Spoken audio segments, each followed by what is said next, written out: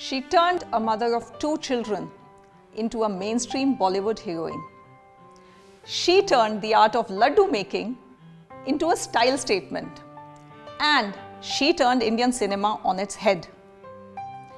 Featured in Financial Times 2012 list of 25 Indians to watch and Rediff's list of best Bollywood directors of 2012, she's a quiet filmmaker, determined to have her way.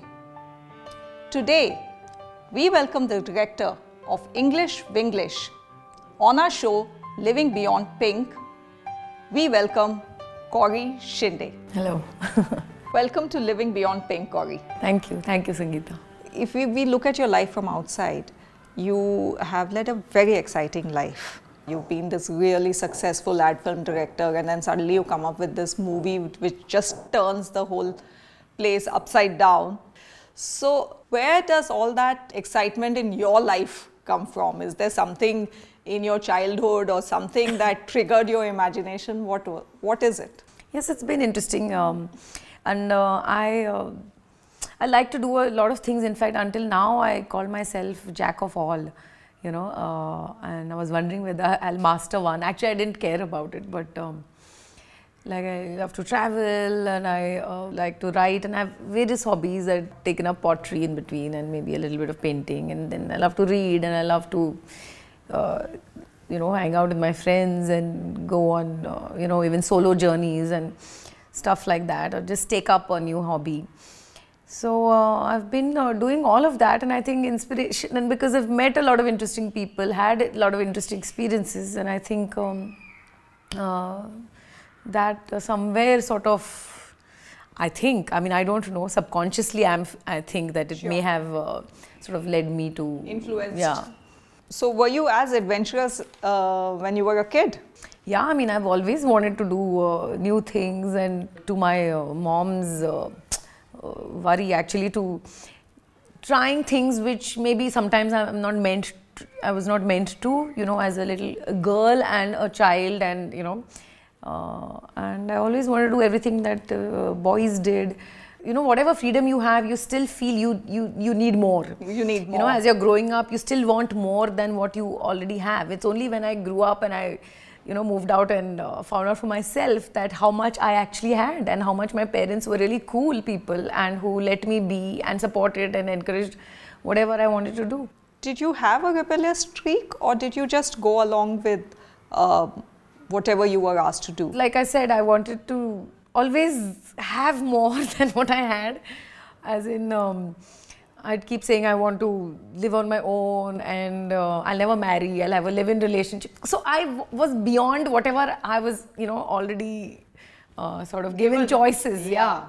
So like one little bit of a teda thinking, you know. Didn't believe in conventional living and conventional forms of beliefs or society. Yeah, those kind of things. And like my first drink was with my dad, so awesome. That's again a very... that's a very unconventional that is. I mean, attitude. Yes. I am strangely married to a man who cannot still drink in front of his parents. Okay. So it is very odd for me. Oh my. Yes, can you imagine? And the world that we actually live in. Yeah. Which, so yeah, I mean, my parents, encourage this, that openness, whatever you all want to do, you know, first try it out with us. And yeah. So it's never been something that, you know, of curiosity, oh, what is it? What is alcohol? Or what is it to meet boys? It was not a big deal. It was very normal. So that didn't, you know, that's why I wanted to do more things beyond this than try the conventional rebellion things.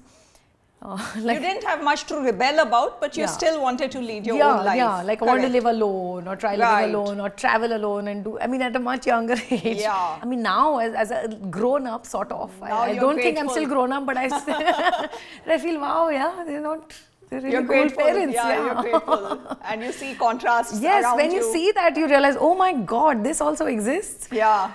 Exactly. And then how sad, you know, for some people that, I mean, why can't parents just create this atmosphere? It's so much easier for, and especially women in this country to be able to do what you like. I mean, my strength, I think, comes from there, that, you know, I could...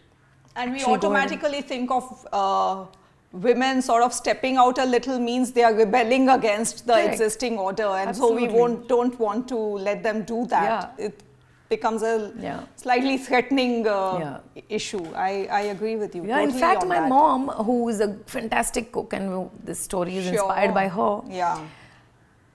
In fact, she made it a point that I didn't sort of do much in the kitchen until such time that there was really a necessity if I had to live on my own and do stuff. Right. Like, didn't want to do the conventional ways of, oh, you're a girl and you need to learn how to cook, and she never did that. Well, I think it's charming that you so publicly dedicated your film to your mother. I'm sure she felt very pleased about it. Your movie script is very unconventional. How challenging was it to pitch it to the producers? It was a bit challenging in the beginning because it is an unconventional story. It had all the negatives from an industry point of view, which is a female director, a first-time director. There's no prior proof of my skill other than some short little films, which means nothing mostly. Okay. Then the central character is a woman again, and not just any woman, but like an adult, I mean a grown-up woman with married woman with 2 kids. You know, I don't use the word middle-aged because it has a very negative connotation. By no stretch of imagination is she middle-aged. Yeah, so I don't like to use that word. And okay, let me say housewife, which is not very exciting because she's not a model, she's not something glamorous. Yeah. And she's not a teenager, she's not she's just a regular woman and wearing a sari. In a sari. So yeah, how interesting could that be for pitching, you know? So I had all the negatives. There were not many people who were willing to really take it up. I remember you telling me when we met last time that you didn't want Balki to support you just because you're his wife. You wanted him to believe in your project. Is that right? It's funny because I actually didn't want him to be anywhere part of this. Part of the film, because I was like dying to do this on my own and get there, but it so happened, and this is how that nobody was ready to do it. But then I also told him, I said, listen, I don't want you ever to say that, see, I've done this for you, and those kind of things, because I don't like, even if it's my family or my own parents, and like I didn't take money from them when I even left my city to go stay in Bombay on my own. So I have that little bit of life.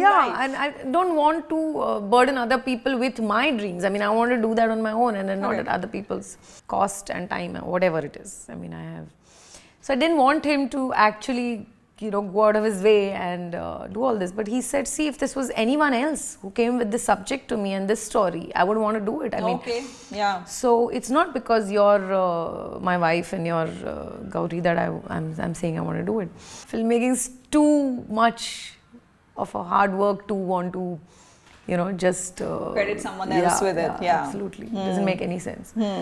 So, yeah. Does it bother you when people call you Balki's wife? In spite of having made such a pathbreaking that's not entirely true, actually. In fact, to someone, and just for the sake of introducing myself, like most people who know me know him as my husband, most people who know him know me as his wife, and who know us together know us as individuals. So I think it's a matter of convenience and what people are used to. So I don't take that too seriously, and it's fine. I mean, I'm happy to be his wife. Okay, so, I hope he watches this. A public statement. It's for him, I'm saying this. It's for him, yes. Okay, Balki, please watch. So, like I said, you look incredibly young. And you were leading a major film project. You're a woman. Was your authority ever challenged when you were working on the movie? No, I mean, fortunately, it's never happened. And I guess almost a lot of people that I already knew as my team who I used while working on my ad films, they were also part of it. There were a lot of new people as well. And no, it wasn't. I think, and also it's not that. I think there was this mutual respect towards everyone who's working on the set. This is a question. That's a trick question. I call it my trick question. So I'm going to give you a situation and you have to give me your answer. Okay. So there's a woman who is incredibly successful, iconic in society, has a happy marriage, 2 kids. And then one day she discovers that her husband has had an affair. He tells her that he had an affair. Now, what would you do in her position? Would you, he tells you that he loves you and he'll never do it again. Would you stick by him or would you call it quits? It is her decision as to how badly her self-esteem, her self-respect has been damaged, and how the 20 years have actually been. And if they've been great years, then she can review the relationship and maybe give it a chance and find it in herself to forgive if she wants to. It has to be her choice.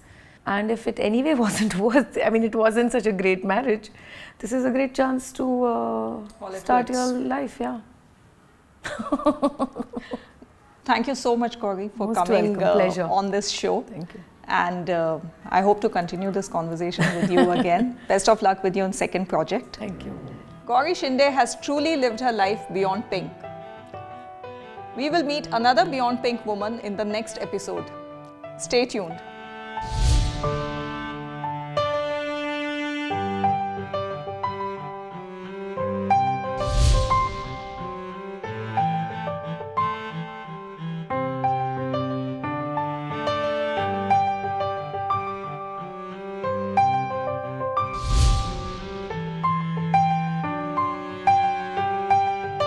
You know, whatever freedom you have, you still feel you need more. Didn't believe in conventional living and conventional forms of beliefs or society. Yeah, those kind of things. My first drink was with my dad. Why can't parents just create this atmosphere? It's so much easier for, and especially women in this country. I actually didn't want him to be anywhere part of this. Part of the yeah, because I was like dying to do this on my own and get there.